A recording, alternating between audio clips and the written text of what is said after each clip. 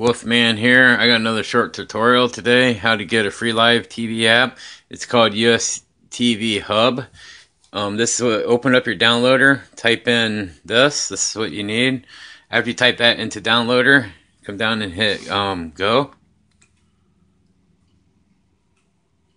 Then come down and click on download for Android phones right here.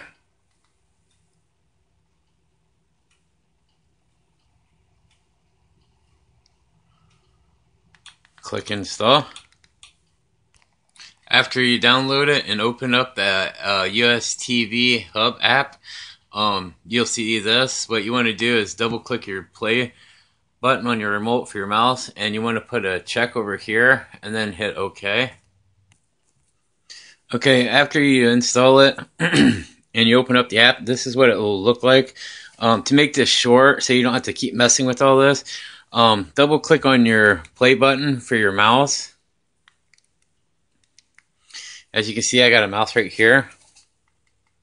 But anyway, just click on the channel, the hearts, for any of the channels that you want. Just click the hearts because it'll save it to your favorites. And then if you come up here and click the three bars on the top, there'll be a list over here of all the things. I'd recommend going through each one of these and doing the same for over here, just putting the hearts, so you're saving them on your favorites. So the next time that you open up your app, all you'd have to do is come up to the three bars, click that, and move down to your favorites, which is right down here. And you can see I already have all mine. And you got to click on the double play button to get your mouse, because you got to have your mouse through this. And you want to click the fast forward or the three bars on your remote to move it up and down, so you can pick whatever you want. This is like a sister app to Mobdro. And with this channel you get Boomerrang, and you also get GSN, and it's a shopping channel for the girls.